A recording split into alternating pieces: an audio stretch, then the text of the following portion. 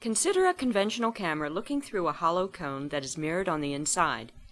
The axis of the cone and the optical axis of the camera are coincident. The scene is captured from the camera's center of projection as well as a circular locus of virtual viewpoints. An image captured by this system looks like a donut, where the scene is imaged directly by the camera in the center, while its reflection, corresponding to the virtual viewpoints, appears in the annulus. By varying the parameters of the mirror and its distance from the camera, we obtain a complete family of radial imaging systems. Notice that many configurations have multiple circular loci of virtual viewpoints due to interreflections within the mirror.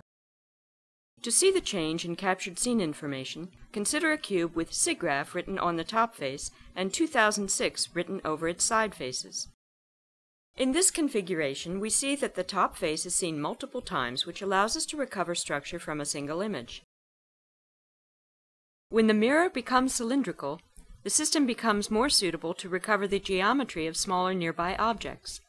Now, if we extend the cylinder, we see that the green center point on the top face is imaged by multiple circular loci of virtual viewpoints.